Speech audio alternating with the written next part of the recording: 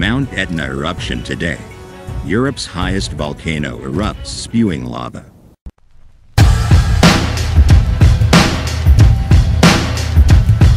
Europe's highest volcano, Mount Etna, has erupted, spewing ash and lava.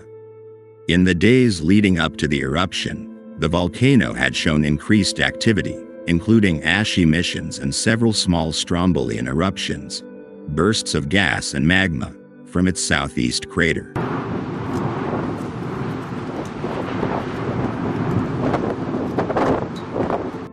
The first eruption began on the evening of February 8th and is still active, with lava flows still emerging from a fissure on the southern floor of the Bocca Nuova crater. The volcano began erupting again on Monday, February 10th, and was still spewing lava on Tuesday.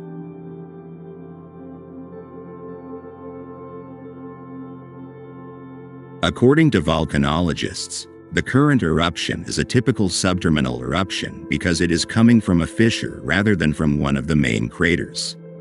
The 3,330-meter-high volcano is believed to have the longest documented eruptive history of any volcano, with records dating back to 425 BC.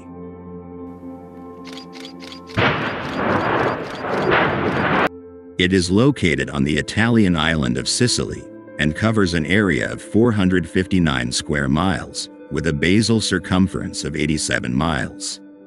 As a result, it is by far the largest of Italy's 3 active volcanoes, standing about 2.5 times taller than the next largest, Mount Vesuvius.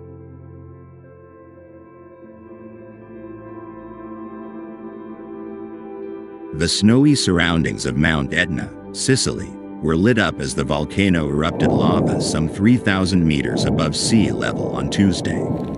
Mount Etna is one of the world's most active volcanoes and is almost always active.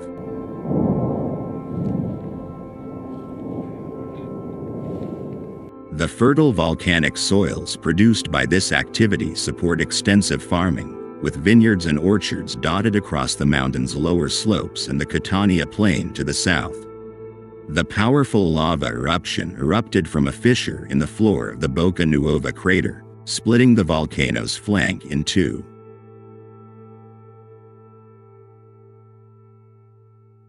Emissions of lava and ash from the volcano increased on Monday night, particularly from the summit crater.